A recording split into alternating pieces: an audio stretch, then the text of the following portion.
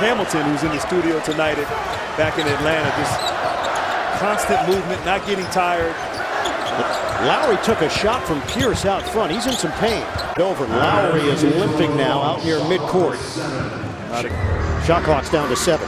Not a good sign for Toronto. Lowry looked like he either rolled his left ankle or collided with Paul Pierce there. Now he's walking gingerly back to the bench. Let's hope it's nothing serious for the Raptors. And Lowry having trouble putting any weight. That is not a good sign right now. Ooh, I think he banged into his leg there. Was that knee on knee? I don't know if it was knee or his shin might have hit his ankle. I can't tell. But you can see him grimace shortly after it happens. And he's in some serious discomfort and pain. And right now being looked at the bench. It's like they're grabbing his foot. His ankle area. It's been a tough night here for the Raptors. And Kyle Lowry is hurt.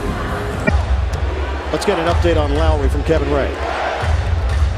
Well, the update is just this. He was kicked in that high ankle area on the left ankle. They do not anticipate his return. It doesn't appear to be anything serious, but right now he remains a spectator. And there he is, Kyle Lowry.